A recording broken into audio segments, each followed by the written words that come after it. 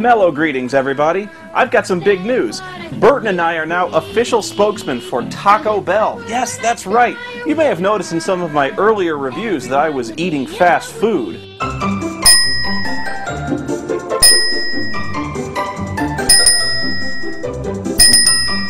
This was not a coincidence. I was secretly trying to attract the attention of corporate sponsors, and it worked. Taco Bell, here we are. And Burton and I just came back from a run to the border for a little fourth meal when we've been given our first ever corporate assignment. Demolition Man for the 3DO. Why?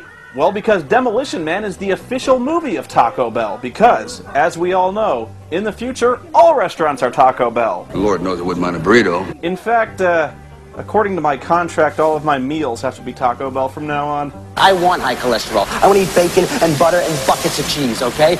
Now, not many people owned a 3DO, but it actually had a lot of good games going for it, and it had hardware that way outperformed the Sega CD. It just had a really high price point. I do have to warn you guys, though, if you're expecting a review in my old style that's usually very angry with a lot of swear words, you might be a little disappointed. Now that I'm under contract, Burton and I are going for a much more family-friendly approach. That means no more cursing, no more swearing, and no more killing hookers and concealing their bodies in a flaming oil drum down by the lake. And just to be sure, the doctors have upped my happy pills, and they've installed a negative reinforcement system in Burton who will issue me a fine every time I say a curse word like fuck. What's the hell with that? Well, anyway, it's not like I'm going to completely change the style of review I'm doing it. $30 bucks? Well, I don't know, it looks good, and it won the 3DO Award for Excellence for Best Design. And besides, it's based on one of my favorite Sylvester Stallone movies. In fact, it has Sly in it, in costume, and he's recording all original footage specifically for the game. Alright, he doesn't actually say anything, and he's clearly fake jogging in front of a green screen in almost every scene, but man, he's acting. You can almost feel the danger around every corner. Every fake corner. Demolition Man is set in the savage, violent, dystopian future of 1996. You play as John Spartan, a Los Angeles cop also known as the Demolition Man, because every time he enters a building, he leaves it like this.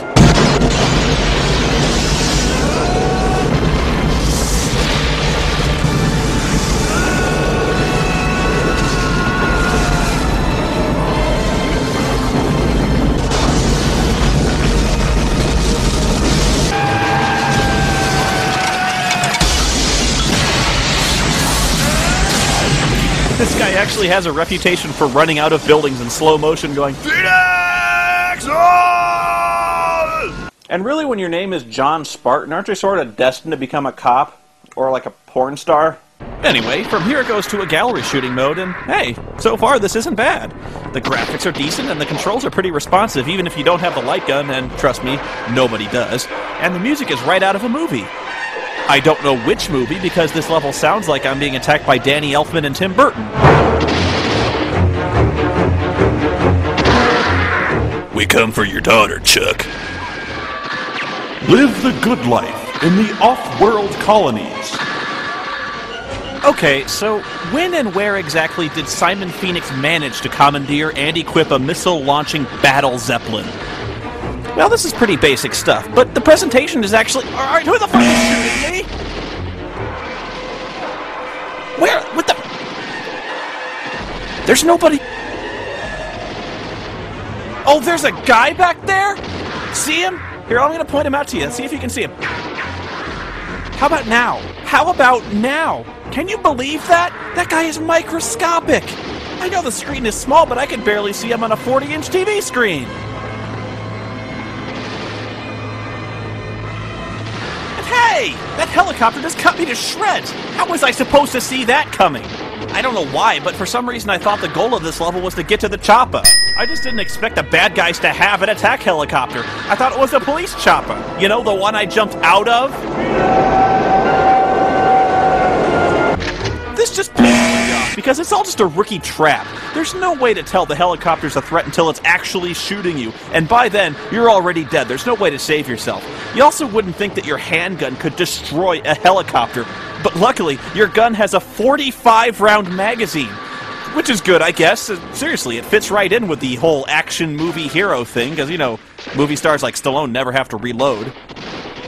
You know, I'm also starting to notice that I'm killing the same 4 people over and over again, too. I mean, hey, look, there's circle strafing John McClane, Jay-Z, Carlito Caribbean Cool, and the black jersey and shades guy. Whoa, fuck me! Where in the hell did that guy come from? How did he get less than a foot in front of me without me noticing? What was he doing down there, blowing me? And sometimes there's 2 or 3 guys down there. They're lined up like circus seals. After a bunch of shooting stages, the game switches modes to where you fistfight Wesley Snipes. And this looks like it could be awesome, doesn't it? But, this isn't the most natural-looking fight I've ever seen. Actually, it seems really awkward and spastic and not at all realistic. But, hey, it's an action movie, right? Let's see how it went down in the movie.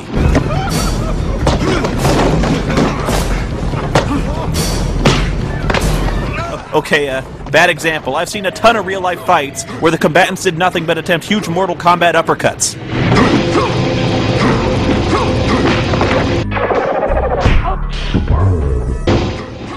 Oh, right. This is the round where Phoenix and I just took turns kicking each other in the junk. Sometimes Phoenix just seems to zone out. He just stands there. Anytime you're ready, dude. No hurry. Well, come on. I'm waiting! Well, any freaking time now, sweetheart. Man, this guy is crushing me. Look at this, it's not even close sometimes. Frack! Smeg! Oh, suck my meebonks! This is one of the stiffest, most stilted and counterintuitive fighting systems I think I've ever seen. There's almost a full second delay between the time you push an attack button and get a response. And sometimes he moves too fast for you to even attempt a block, or he'll hit you if you even try. Why? Well, the book says that if you successfully block an attack, you'll immediately land a counterattack that hurts more than a successful attack. So now you're thinking, okay, good plan, let's try a purely defensive strategy since the defensive strikes hurt more. One problem, it doesn't thrilling work. You have to either block high or low, and he never telegraphs what kind of attack he's going to make. If you just guess and hold down one of the block buttons, he always attacks the other way, and you get hit, and the low block doesn't stop the leg sweep. You have to jump that. So really, blocking is a 1 in 3 guessing game, or it would be if the blocking Zarking worked. Look at this! I'm blocking this! I'm blocking this! I swear to Zark1, I am frelling blocking this! And I'm running out of Goram TV curse words, and I sound like a complete G-tard! So, after dying a lot, I checked the instructions in desperation for any hints on how to beat this level, because I have no clue. Maybe there's some kind of special attack or a strategy I'm missing. Okay, here we go. When Simon's health is completely red, he will loose. Okay, great, thanks. Good plan.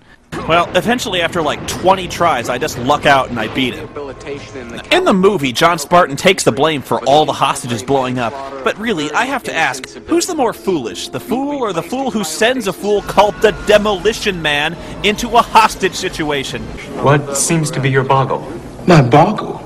So, they freeze both you and Simon Phoenix. Phoenix somehow manages to get parole before Spartan, go figure. He escapes and he goes on a killing rampage. And since the future has become a utopia, and it's renounced all forms of violence and indecency, it's consequently full of pussy. Somebody put me back in the fridge. We're police officers. We're not trained to handle this kind of violence. So they let Spartan out to catch him once again. The next level is the museum, just like the movie, because that's the only place anyone can find guns anymore. Hey, I magically have a gun now! And now I'd like you to play this level along with me in a little game I invented called What the Fuck Am I Supposed to Shoot? Okay, the first one's easy. Simon takes cover here, and he starts throwing grenades and taking shots at you from behind this exhibit. Everyone, what the fuck do you shoot? And no, shooting Simon does no good. But if you said, shoot the large and obviously marked crate of TNT, you're absolutely right! Yes, this museum keeps a crate of live dynamite just laying around, and instead of taking off half the freaking building, all it does is mildly annoy Simon. After that, he attacks you with a remote-controlled tank, which is also armed with live missiles and machine guns. Now what do you shoot? Remember, if you pick wrong, you're dead. Once again, you do not shoot Simon even though he's controlling the tank. You have to shoot the armored vehicle. I really have to question the function of a tank if your handgun can destroy it. But those 2 rounds were softballs. Now comes the lightning round. We're gonna separate the men from the boys now. After the tank, Simon takes over an armored vehicle rocket launcher and starts shooting at you. I want you to point your finger at the screen where I should start shooting. Hell, I'm even going to give you 2 chances. Point 2 fingers at the screen, and if either one of them is right, you win the round. If you're pointing at the exposed head of Simon, wrong! I know! That was my first guess too, and it was wrong the first 2 times I tried it. I guess I never learned. I guess I just thought since this was the first good headshot I've had in the entire level, 30 or 40 rounds to the skull ought to kill the guy. Nothing. Okay? Maybe you thought you just had to shoot the actual gun a bunch of times, like in most other shooter games. Nope, shooting the gun is entirely pointless. Okay, now who of you tried pointing at the armored shield and tried to wear it down with a few hundred bullets? But once again, you are barking up the wrong tree. Well, now you're asking yourself, what the hell else is there? Okay, do you give up? Here, I'll show it to you one more time. The game actually does give you a clue. Here we go. Did you see that? Okay, one more time. Right there. The bomb and the plane moved downward when Simon took the controls. Why? I don't know. But that can't be what you shoot at, right? Well, guess what? It is what you shoot at. And when you hit it, it explodes. And for some reason, that scares him off. Stupid. Alright, last round, and if you've seen the movie, this one should be easy. Simon flees into a room with a glass floor and hides behind an information podium. Now think fast, point your finger at the screen at where I should shoot. In the movie, Spartan shoots this spike-shaped lighting fixture that falls and takes the floor out, so let's try that. Shoot at the very top of the screen. But look, it doesn't work! You just fell for the trap, because that doesn't work. So what now, Pud Thumpers? Oh, I know what you tried. You tried shooting at the floor, didn't you? Wrong. Oh, I know what you're looking at. You're shooting at the cannon, aren't you? Sorry, another trap. Wrong again. Well, maybe now you're thinking, maybe this is the round where you have to shoot Simon eventually. Again? No! So, guess what now? All you have to do is you have to shoot the podium he's behind. After a while, that knocks an electrical panel off, and you have to keep shooting the electronic innards. Every time you do, the lighting fixture at the top of the screen moves down a fraction of an inch. But when it's down all the way, then you can shoot the light and it falls. But it has to be all the way down. How in the name of Poseidon's giant engorged blue crank are you supposed to guess that, except through sheer dumb luck and brute force repetition? Simon finally falls to a lower level. Oh no. No, not another one of these fighting levels. No, please, God! And it's even harder than before. I think this is as good a time as any to mention what happens when you see the game over screen, because you'll see it a lot here. Oh, I'm so scared. You get one continue, and once that's gone, Stallone himself gets on the screen and just verbally destroys you. Here, just watch. Good, but I would say it's horrible yet terrible. Ugly yet disgusting. You suck. Sylvester Stallone just said I suck. That's surreal. And then you have to return to the main menu to the mocking laughter of small children. As if I didn't hate this game enough already, it's actively attempting to demoralize me. With schoolyard taunts, no less. But that's not all. Stallone has a bunch of other stuff to say, too. Hey, Puke Skywalker, use the Force. Puke Sky... What are you, 6? How'd you get that 500 holes in your face? Learn to eat with a fork? What does that even mean? Hey, Luke Skywalker, use the Force. Oh, come on, you used that one already. Come on, is this the best you can do? It's clearly not the best you can do. What would you say if I told you I would rather watch Stop or My Mom Will Shoot and Cobra in a double feature than watch a single one of your half-hearted improvised attempts to rack your stupid caveman brain for a witty insult? I don't know. Thanks. The next stage is the worst, and I mean way worse, because it's the worst level in any game. The sewer level. Shit, I love that smell. Reminds me of biscuits and gravy. But it's actually my favorite because it's just hilarious. It's another shooting stage, but this time you have full control over your movement. So you run around this maze chasing Simon. The graphics are suddenly worse than Wolfenstein 3D, and you move like you're drunk.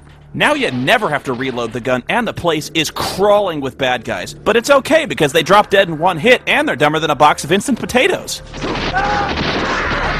Ultra. Holy shit. Stupid. Check out how many of them are willing to chase me around this corner into a waiting hail of gunfire.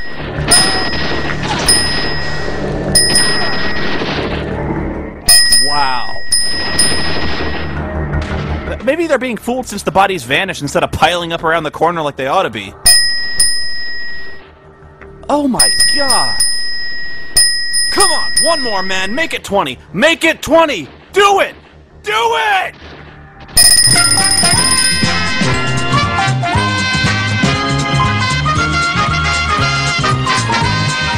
Stupid. It's not long before I find Simon, but there's just one tiny little problem. Just watch. And keep count if you like. What the heck is going on? Have I just gone completely insane? Am I locked in some kind of purgatory? He won't die! No, I'm serious. Shoot him hundreds of times, it doesn't matter. The man is immortal. At first I thought the game was glitched out or broken, but no, it's working. And then I thought, well, maybe I'm doing something wrong. But look, my score's going up. Clearly shooting him is a good thing, right? But he never dies. Ladies and gentlemen, you've discovered a dimension of stupidity. A dimension not of sight or sound, but the loss of mind. I have discovered the rare black hole of eternal, unending suckiness from which fun can neither enter nor escape. You've fallen into the infinity hole. It's rare indeed to catch a glimpse of the infinity hole in a game this recent, but here it is. I thought we'd sealed it off once and for all after the dreaded Total Recall incident, but after struggling with this for 45 minutes, I finally, in desperation, once again turned to the last resort, the instruction book. The mission: use the strategic apprehension computer to reach the elevator that Phoenix has likely used to escape down to the wasteland. Reach the elevator? What in the fuck are you talking about? That's right, you don't kill Simon. All you have to do is find the elevator he used to escape the sewers. But wait, he hasn't escaped the sewers. He's right here! So what do you want me to do? I actually have to run away from the guy I'm chasing to find the elevator he used to escape from the sewers he hasn't escaped from yet. And your strategic apprehension computer is fucking useless too. All it shows you are the relative locations of bad guys. It doesn't give you an overhead map, and it doesn't show you where you're supposed to go. You just have to wander around until you finally stumble upon the exit point. The only thing it does highlight in another color is Simon, who you're supposed to avoid. Anyway, after all that, you find the elevator, you take it up to the surface, and now you have to chase Simon, who somehow beat you to the elevator, who was behind you in a car. But at least we're changing game modes, right? Maybe you think this will be more fun. You know, it's pretty cool, a car chase. So let's check it out. Buckle up. Oh, sweet Jesus, what the fuck? Oh my god, ah! What the fuck just happened? Yeah, you'd better have the gas pushed down before the level starts, or you get butt-fucked by every other car on the road, and you die instantly. And this game won a fucking award. Best designed by big fat hairy balls. Oh, shut the fuck up. Okay, now that I know that, let's get this chase on the road. Time for some epic driving, baby, yeah! You have got to be kidding. Look at this. There are no obstacles, no turns, nothing. There's no incoming traffic. I'm not moving. Oh, this is bad. This is very bad. I don't even have to look at the screen because there's nothing to oppose me. This is the most boring stage I've ever played. It's almost like they forgot to program a level here. They never move. I find this lack of stimulus to be truly disappointing. Once you finally catch up with the car after 3 minutes of this, you get into another fist fight on the hood of the car. And actually, the sight of this cracks me up every time, but I know he's still gonna kill me. Hey, actually, I'm not doing too bad here. Got a shot in, I'm not... What the fuck is that? I ran out of gas? God damn it! I hate this fucking shit! No amount of Taco Bell is worth this! I can't even beat this guy in a fair fight. Now you want me to beat him with a fucking time limit? I said shut the fuck up! Come here!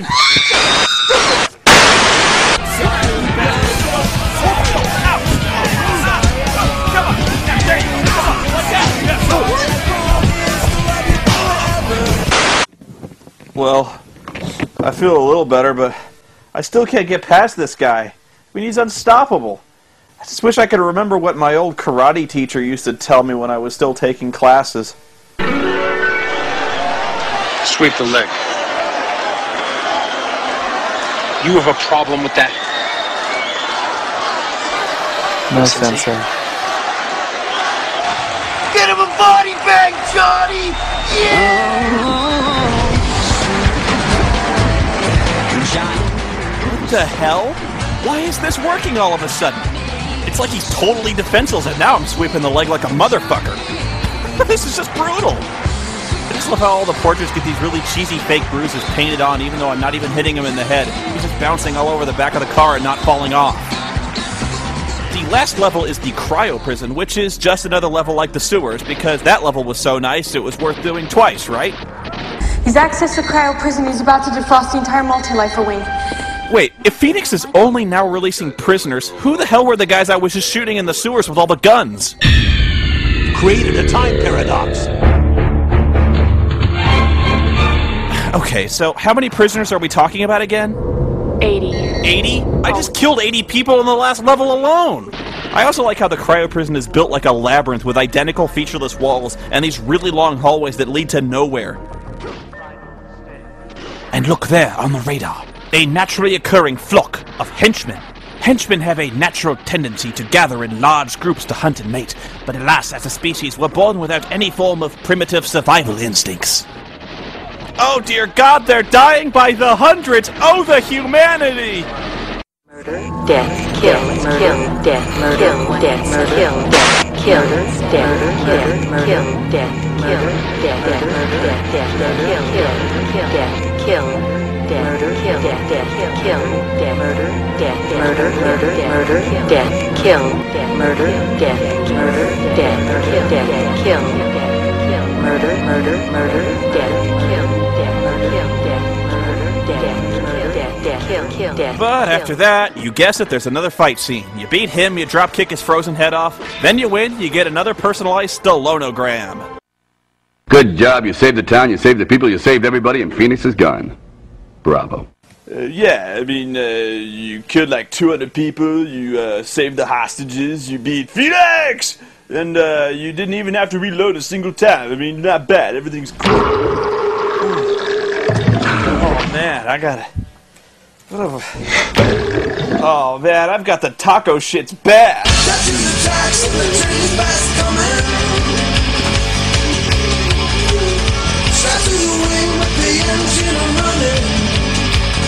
Oh man, you say that this wasn't in your plan. I'm messing around with the Demolition Man. So much for the 3 seashells.